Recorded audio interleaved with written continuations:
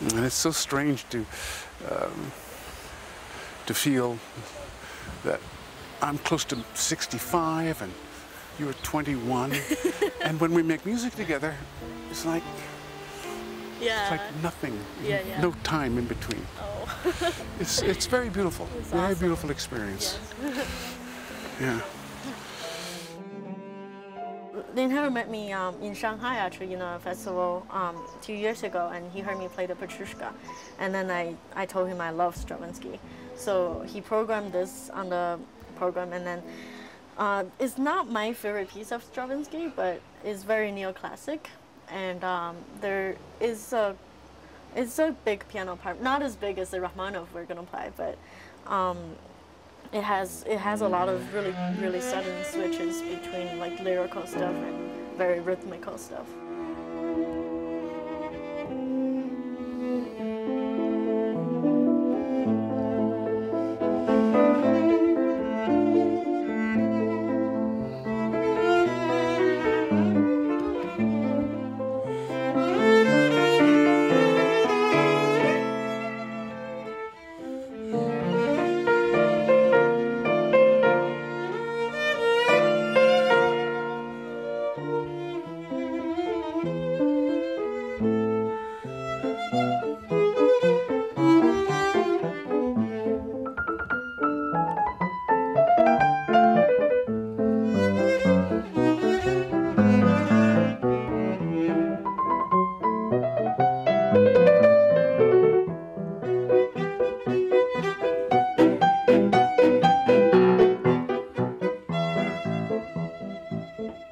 Generally, as probably with your teachers, there is there's not too much discussion about that aspect. It's just a discussion about what you need to know and learn and develop. Yeah. But then when it comes to being on stage and having your own own personality, and it's really up to you. Right. And where that can be very stimulating, but it also sometimes can get you to go in the wrong direction, and to be doing things that feel great, but that don't serve the best of the music. Yeah. And the music, I mean, I think you'll agree, is better than any of us. You know, I mean, try to compare yourself to Beethoven. I like to think of the analogy that it's like someone who's maybe slightly colorblind, and they really want to appreciate Rembrandt. It's you know, you have to make a lot of work to be able to appreciate something like that, because you just don't have the sight. Well, we don't have the vision of a Beethoven or a Schubert or Bach or these people. So it means the responsibility is, it's really very strong. Yeah. But what a wonderful way to spend a life, huh? That has a lot to do with Lynn Harrell's playing, because he always talk about how to phrase, and then like because the difference between a singer and instrumentalist is singer have to speak the word and the poetry and stuff. So to understand the poetry and also the consonant and the vowels, I think he really think about that when he played the instrument, and it comes off very differently.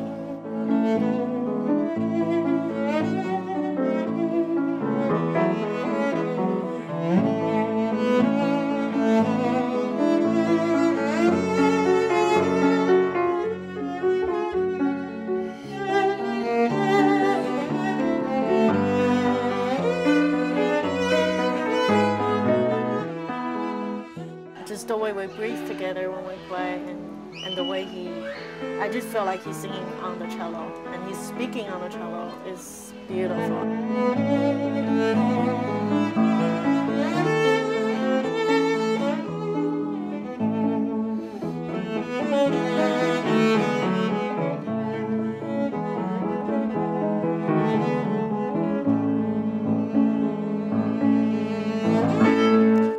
He has so much to say, I have to respond.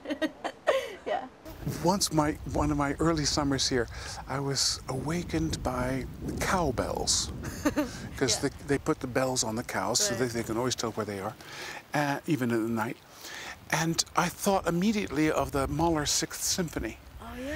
He put them in the symphony, Right. in the percussion section.